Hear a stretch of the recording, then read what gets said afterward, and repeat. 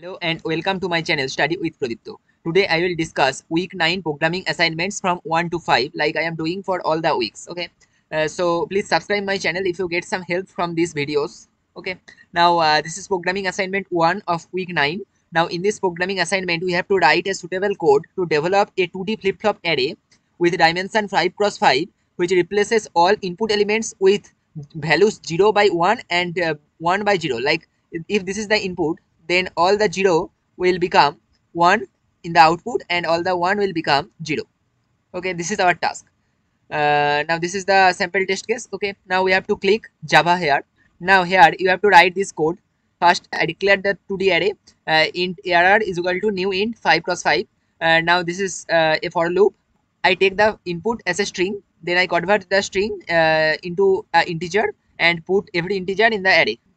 Now if the array element is 0, then I write system.out.print 1, that means I print 1, and if the array element is 1, that means else it will print 0. And I write this line to take the cursor to the next line, like it will show in the next line. This is the first line and this is the next line. Okay, so this is the code. So I will give the link in the description to copy the codes. Okay, now we have to click save as draft, then we have to click compile and run. Now here you will see that compilation is passed, public test cases one by one passed. Okay, and then I have to click submit. Now here you will find that the private test cases used for evaluation status is passed. Now this is programming assignment 2 of week 9. Okay, now in this assignment we have to complete the code to develop a basic calculator that can perform operations like addition, subtraction, multiplication and division. Now we have to use only double data type to store the calculated numeric values. We have to assume input to be integer data type and the output should be rounded using math.round function or method. Now take care of the spaces during the formatting the output, and the calculator should be able to perform record operation on a minimum of 2 operands. Like if the input is 5 and 6, then the output will be 5 plus 6 is equal to 11. It can be like if the input is 6 and 5 and 6 minus 5 is equal to 1. So this type of output can be there. Now we have to select Java here. Now this is the code. I declare 3 variable double result to store the result, char operators to store the operator, and int index to know where the operator is. Now this is the loop. This loop will select that what is the operator. It is plus or minus or multiplication or division. Then if the operator is plus, then result is equal to double operand 1 plus operand 2.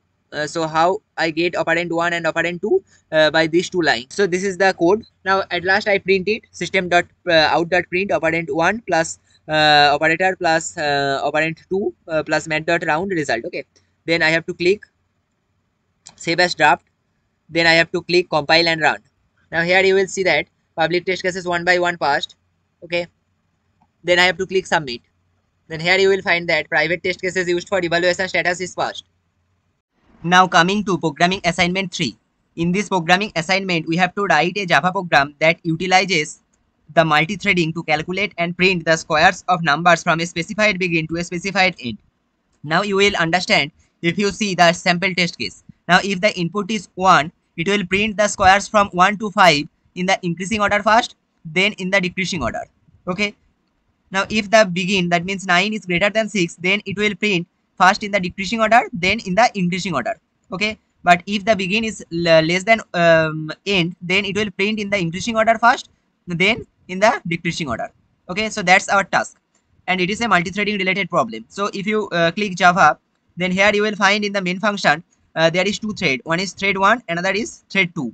Okay, now here in the run method you will see that here a hint is given, some keywords should be added below. Okay, so we have to write a keyword that will be synchronized.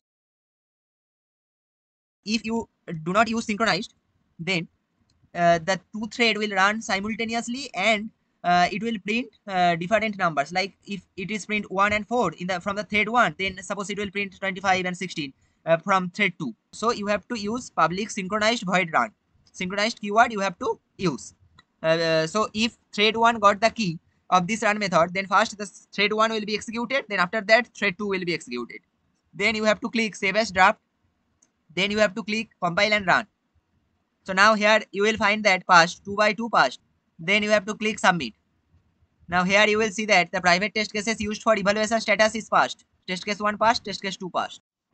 Now this is programming assignment 4.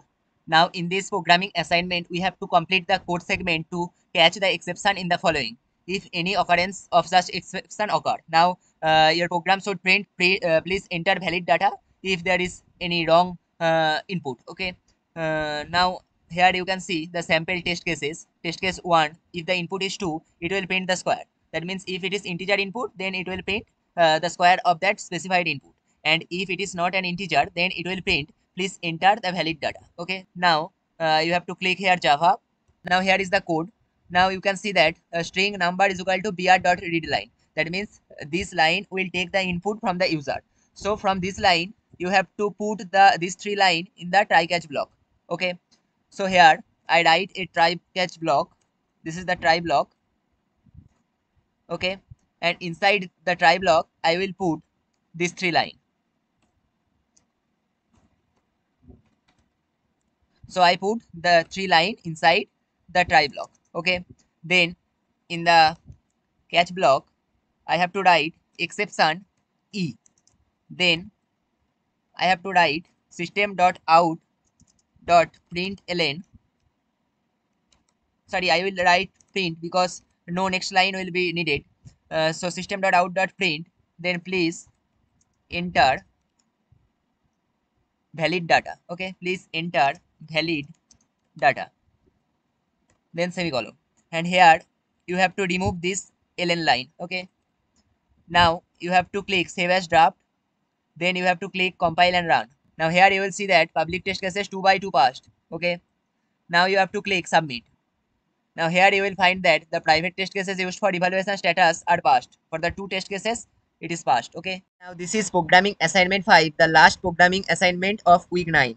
Now in this programming assignment, we have to define a class point with members private double x and private double y and a constructor and one method. Now we have to calculate the distance between 2 point. Like here 2 point is 1 comma 1 and 0 comma 0. So the distance between 2 point will be 1.414. How?